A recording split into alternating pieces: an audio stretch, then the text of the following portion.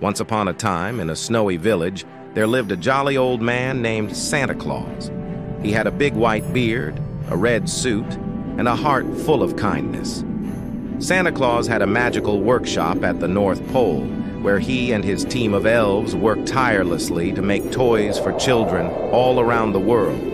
Every year, on Christmas Eve, Santa would load his sleigh with presents and set off on his journey to deliver joy to children everywhere. With the help of his trusty reindeer, led by Rudolph and his glowing red nose, Santa would visit every house, sliding down chimneys to leave gifts under the Christmas trees. Children would leave out milk and cookies for Santa Claus as a sign of gratitude. Santa would eat the treats and leave behind thank you notes. He brought happiness and smiles to children's faces, spreading the magic and spirit of Christmas.